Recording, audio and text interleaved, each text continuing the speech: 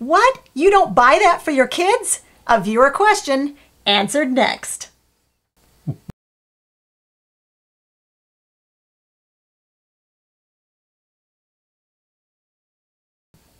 Hi, I'm Hope. And I'm Larry. From Under the Median. We've raised our 4 boys debt-free, including paying cash for our current home when our income averaged under $40,000 a year. Each week, we teach you to live with a spirit of joy and abundance on a budget.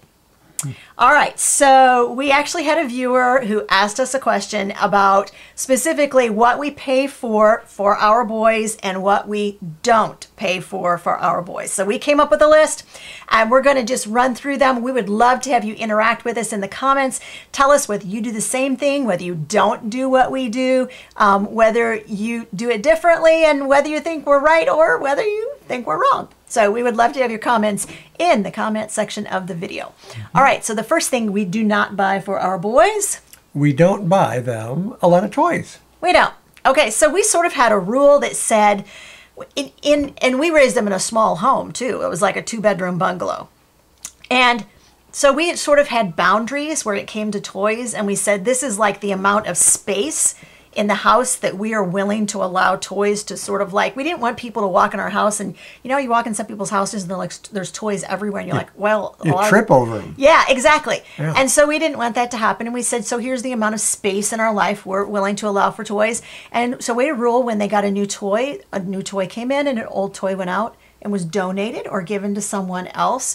And we also only bought them certain times of the year. We just didn't arbitrarily buy them toys. And I think by doing that, they appreciate what they have. Yeah. If you get them too much stuff, they get bored and, you know, it's just not a good thing. So it's kind of nice to regulate that. So generally, it was reserved for specific gift-giving occasions. Mm-hmm. We gave them a toy maybe on their birthday and a toy at Christmas. But other than that, it was very unusual that we even at a garage sale, like would, you know, just buy them something that they liked.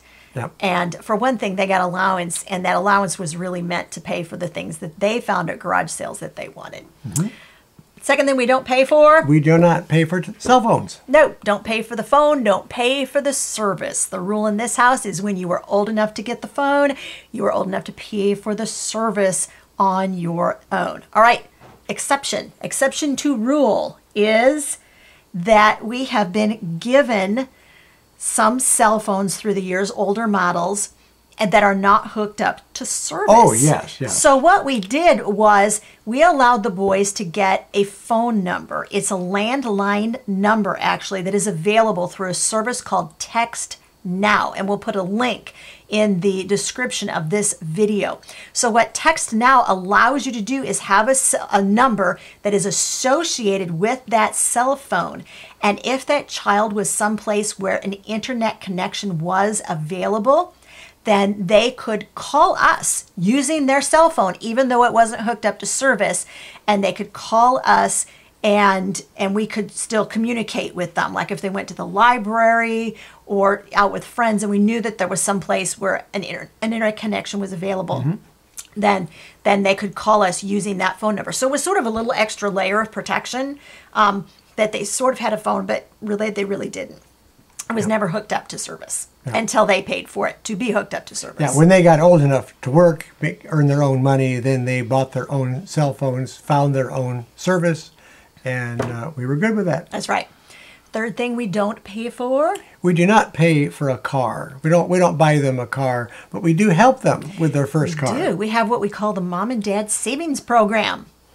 So when they start saving their own money, the first $1,000 that they save and set aside toward a car, we match it. And then we match it one more time for the second $1,000. So if they find their first car for $4,000 or less, then we just paid for half of it. Yeah. But we stop matching after $2,000. If they want to buy a more expensive car, then whatever is left over after that is on them. And I really think that gives them more of an appreciation for owning a vehicle if they've had a part in investing some of their hard-earned money into it. And both of our older boys, let's see, I think our oldest son was about 20, maybe? when he bought his first car? We got his car before he got his driver's license. Yeah, it's true. We did. No. Oh, yeah. Yeah, we so he did. would have been We did. like, he didn't get his license till he was about 19, I think. Yeah. So, yeah, he got his car like 2 weeks before he actually went and took the driver's test. Mm-hmm. And so that car, and then our second son actually got a car. I think he was not quite 18. Yeah, he was 17. Yeah. But the car goes in their name only, not in our name, and they are responsible for the gas, for the upkeep, and also for all of the insurance. And I want to that's on that. say our second son bought a nice car. He had saved up quite a bit of money. And and he's still driving it today, and he bought it about 3 years ago. So did good. He did real Yeah. good. All right. Number 4, we don't pay for. We don't pay for a college education.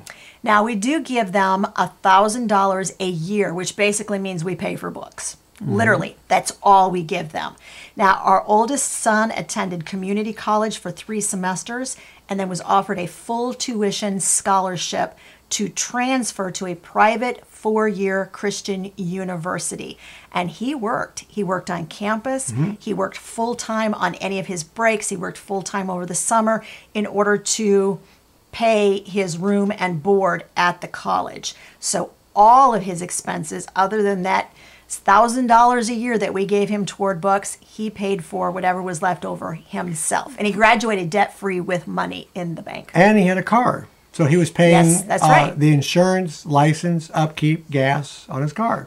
And he paid cash. By the way, both boys paid cash for their cars. They did not take out a loan.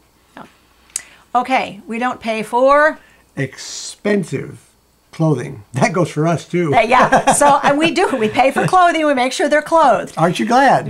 But yeah, and for us too. But we don't buy name. If they want name brand clothing, they're welcome to go to the local thrift store with us to look for said expensive name brand clothing, which isn't expensive, I suppose, by the time that gets to a thrift store. But there may be very well name brand clothing in our home, but we did not pay anywhere near a full price for that clothing.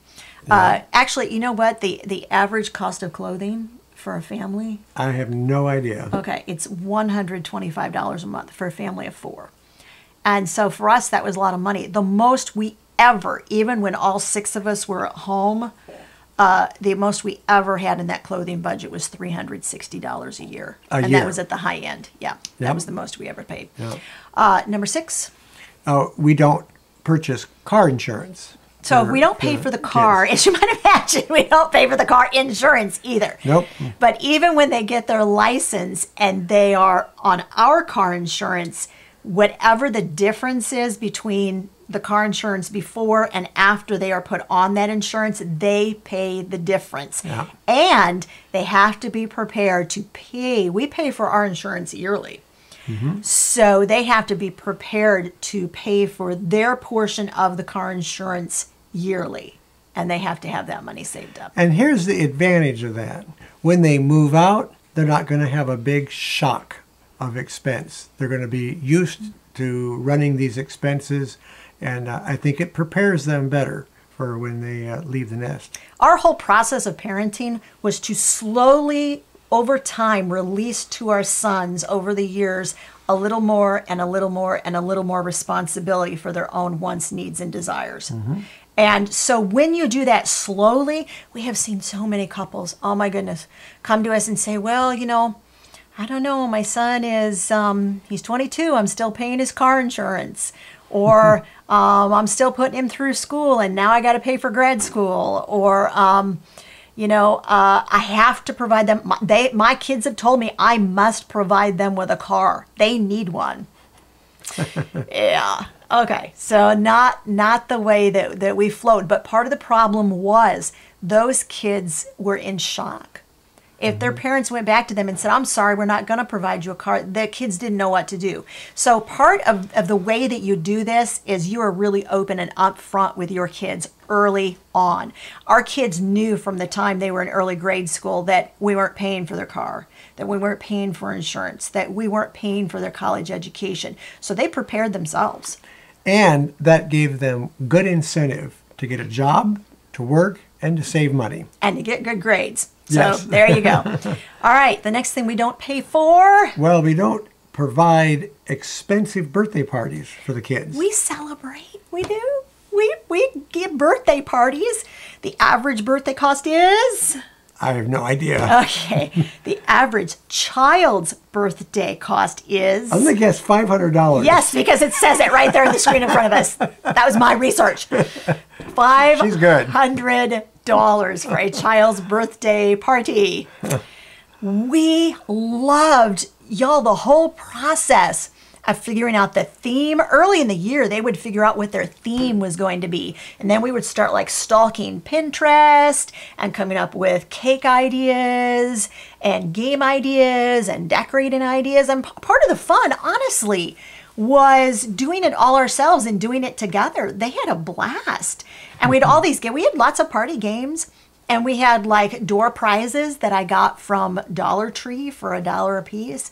And the kids would come over for the birthday parties because they had such a good time at my kids' birthday parties. Because it wasn't at a pizza place. It wasn't all the food was homemade. I made scads of food for them, and we had interesting cakes. So let me ask you a question. Cakes that I was like, use your imagination. It's an elephant or it's a robot. They're like, Mrs. Ware, just cut it and give me a piece. But yeah, so I felt a little like, what's that show? There's a show on Netflix that people make cakes and they, somebody tell me in the comments. I can't come up with it because I've watched it so many times where you try to make it look like the professional cake and you can't. Somebody tell me, because I'm drawing a complete and utter blank right now and I can't come up with it. Nailed it. Look, it's the teenager to the rescue. Nailed it. And so I felt a little at those birthday parties like nailed it. But I did my very dead level best to make it look like the Pinterest version. Okay, Let me ask you about what would you spend on their birthday parties? Do you remember? Yes, actually I do, because I would budget about $50 for the party. So about 1/10 of the average birthday party. Okay. And usually we could do a cake and decorations and even specialty plates and napkins and stuff and decorations all for $50 or less. That was kind of like the game too, to see what we could do for that amount of money. And they were nice parties and the kids all had a lot of fun. All right. And they didn't get too wild. We don't pay for... Well, we don't do any electronics, gaming consoles, that kind of things. Like I almost said Atari. Oh yeah, you can tell we're old. Atari. Don't y'all have one of those? Okay. Well, like the Sony system, the Nintendo.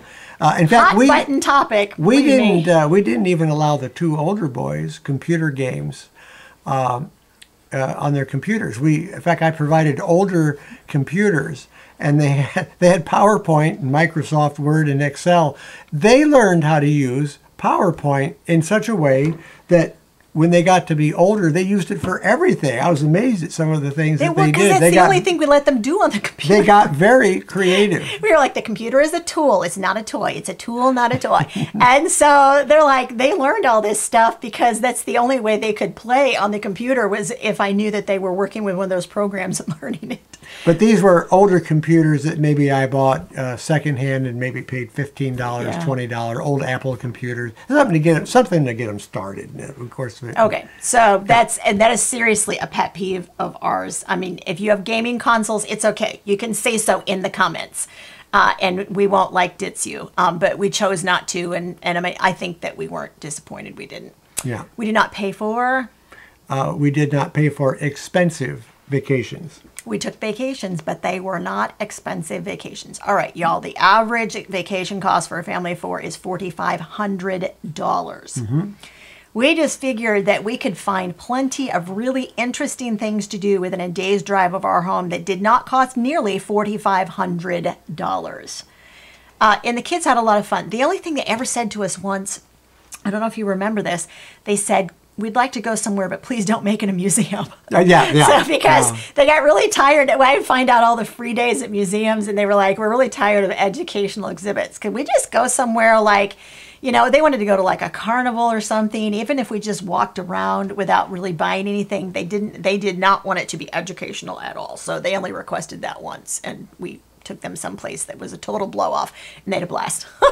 All right. And we do not pay for snack foods. All right. This is another one. We just look, when your grocery budget is tight, snack foods just don't have a place in my budget. And I just don't find them really to be helpful, because your kids can scarf those things down in about 5 minutes and they're hungry 5 minutes later. So we never bought them snack foods except like special occasions. And that's the thing. You don't deprive your children of any of this. You find versions of it that you do approve or that you can afford, and you make it a special occasion. So, I mean, like going out to restaurants, we only did a handful of times a year. Eating snack foods, I would occasionally buy something really awesome to take on our Friday night family picnics. And they were super happy about it because they didn't get snack foods very often. So, but that one regular snack food, I guess you could call it a snack food, that we keep in the house is popcorn. We buy it in a 50-pound bag from Sam's. And it's very inexpensive. It's less than $30 a bag, and that lasts a long time. That's a cheap snack food. And then there's hot chocolate they had growing up. I mean, they had some fun stuff. Not a lot of Twinkies and stuff, though. So. It wasn't all vegetables. So. All right. Hey, if you want to know what else we don't spend money on, you're going to want to watch the next video. Check it out and just loop over to it next when you get done with this video, and we're going to tell you 12 things that we don't spend money on. All right? We'll see you soon. Okay. Bye-bye.